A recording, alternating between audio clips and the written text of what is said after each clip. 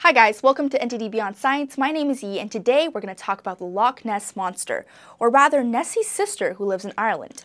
So in the past week, the paranormal and cryptozoology websites have been crazy about an unidentifiable creature discovered in Loch Foyle, or Loch Foyle, in Ireland. Get the Loch Ness reference yet? Anyways, it swims in a straight line before gradually disappearing into the water completely. We don't even get to see its face.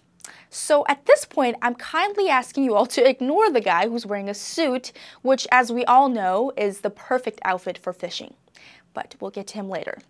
On a first look, it sort of looks like the spine of a humpback whale, actually. But this is what humpbacks look like when they're partially obscured by water, and this, well, it's just too humped or curved to be even a humpback whale. My second guess at this would be that it's a really fast sea turtle. Whatever it is, it's got to be pretty big since it leaves a trail behind as it moves, sort of like a big ship, but underwater. I don't think the form of the lump is what makes the video interesting, but rather the speed and the straight direction that it's swimming in. I mean, it's pretty darn fast and it doesn't bob up and down, which almost makes it a little bit mechanical.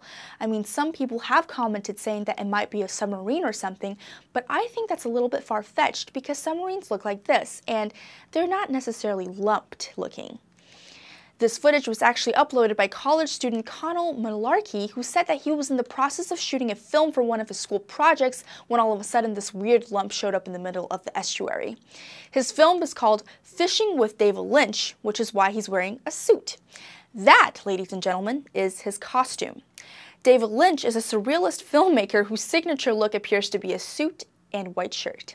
To be specific, the location of Loch Foyle, where the footage is captured, is in County Donegal in Northern Ireland. Now, correct me if I pronounce that wrong, and that's where Malarkey is from.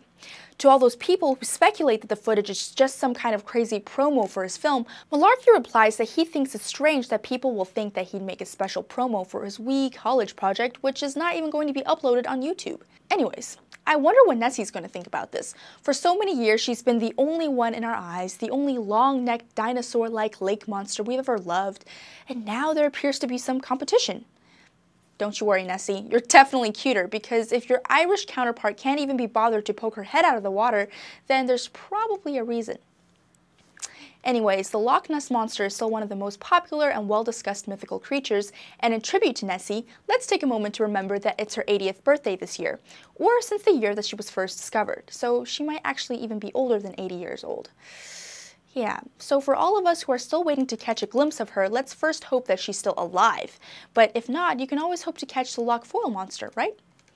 Let me know what you think of this creature or object, and what do you think it could possibly be? Leave a comment in the section below. Thanks for watching, and don't forget to subscribe for more videos on mythical creatures and unexplainable phenomena. See you guys next week.